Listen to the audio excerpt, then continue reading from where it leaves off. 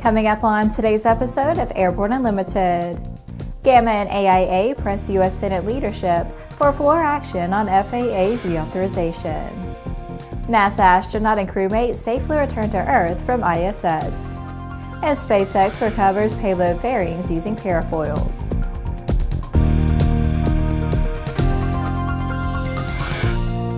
Hello, I'm Laura Hutson, it's June 8th, and this is Airborne Unlimited. GAMA and the Aerospace Industries Association joined together to call on U.S. Senate leadership to consider a bill authorizing programs of the FAA as soon as possible. Congress has not enacted a multi-year authorization bill for the FAA since 2012, and that bill expired almost 3 years ago. Since September 2015, the agency has been working under a series of short-term extensions, including the current measure expiring on September 30th, 2018.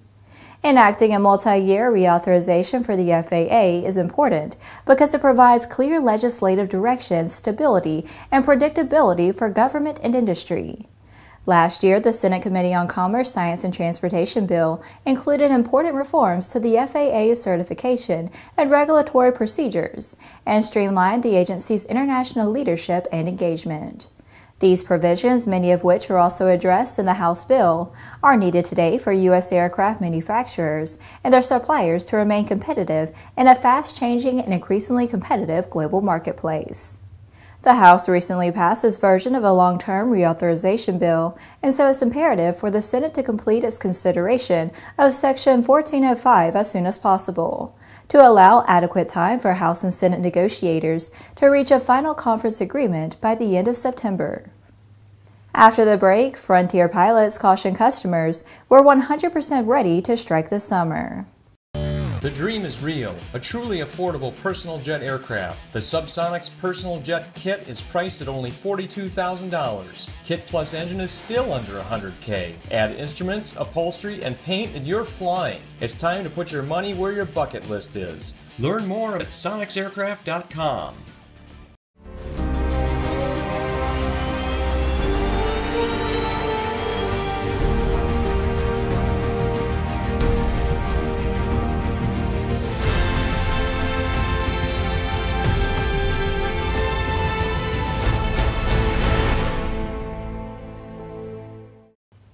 Welcome back. If you have a story suggestion for Airborne Unlimited, Aero-TV, Airborne Unmanned, the AMA Drone Report, our website or podcast, just email to news-spy@aero-news.net. With so much news coming out the aviation industry, we're summarizing some other interesting stories in a brief segment we call Around the Patch.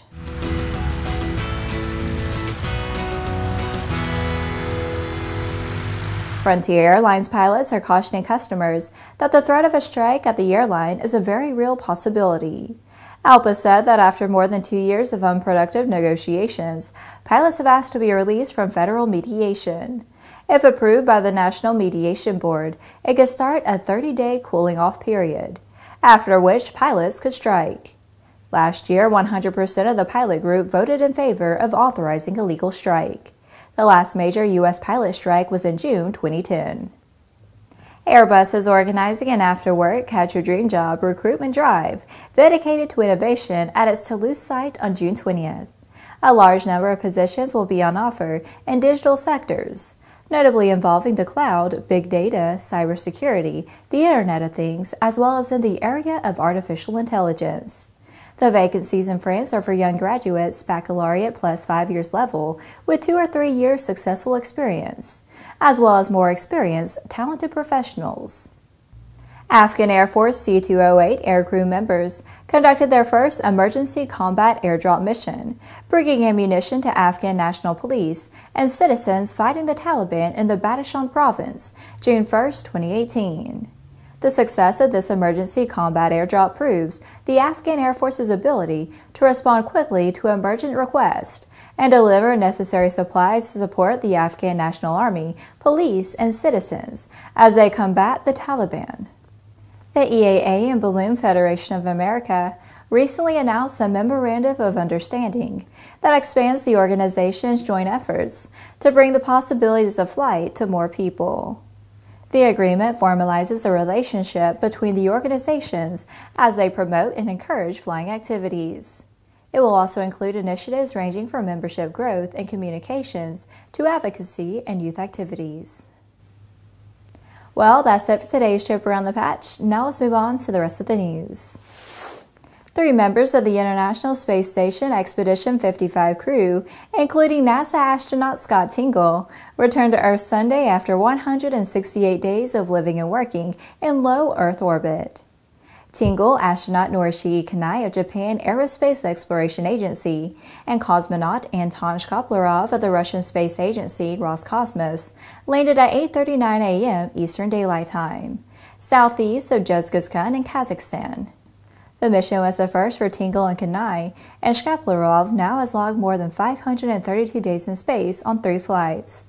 The crew completed hundreds of experiments, including materials testing, a study of the effect of microgravity on the bone marrow, and research into plant growth in space. They also welcomed 4 cargo spacecraft, delivering several tons of supplies and experiments. Tingle and Kanai ventured outside the station on separate spacewalks to perform work on parts of the Canadarm2 robotic arm.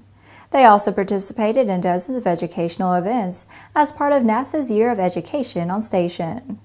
Shkaplerov conducted a record-setting spacewalk in February with fellow cosmonaut Alexander Mazurkin to replace an electronics box for a communications antenna on the Zvezda service module. The spacewalk timed out at 8 hours and 13 minutes, the longest in Russian space program history. After these messages, SpaceX recovers payload fairings using parafoils. There's a difference between charting a steady course and pushing for the ceiling. And for nearly a century, Hartzell Propeller has been defining that difference. It's in our passion for engineering and research and our dedication to testing the limits of performance. We are built on honor. We are Hartzell Propeller. Concorde's recombinant gas RG series sealed battery technology produces a high-performance battery with the advantages of being pre-tested and fully charged at the factory. Find out more about Concorde's entire line of batteries at www.concordebattery.com. Concorde, the heart of your aircraft. Welcome back. SpaceX has released high-quality photos of the recovery of the payload fairings that protected the Iridium 6 Graceful satellite during launch on May 22nd. Via Twitter, SpaceX said that Falcon 9 fairing halves deployed their parafoils and splashed down in the Pacific Ocean last week after the launch of Iridium 6 Graceful. Closest half was about 50 meters from SpaceX's recovery ship, Mr. Steven. The launch parameters did not allow for the recovery of the Falcon 9 booster that carried the satellite into orbit. The recovery is another step towards more complete reusability of SpaceX rocket components. The technology may also be used to recover orbital upper stages on future missions. It may also be possible for SpaceX to capture payload fairings before they land in the water. Building the payload fairings is a labor and time-intensive process, and the ability to reuse the fairings will help SpaceX decrease turnaround times and accomplish a more aggressive launch schedule. Well, that's our program for today. Remember that Airborne Unlimited is streamed on Monday, Wednesday, and Friday, alternating with Airborne Unmanned on Tuesday and the AMA Drone Report each Thursday. Additional breaking news bulletins may be posted for important stories that fall outside of our normal deadlines. If you're watching us on YouTube, please subscribe and do check us out on Facebook and Twitter. Get comprehensive, real-time, 24/7 coverage of the latest aviation and aerospace stories anytime at aero-news.net. Have a great weekend and see you Monday.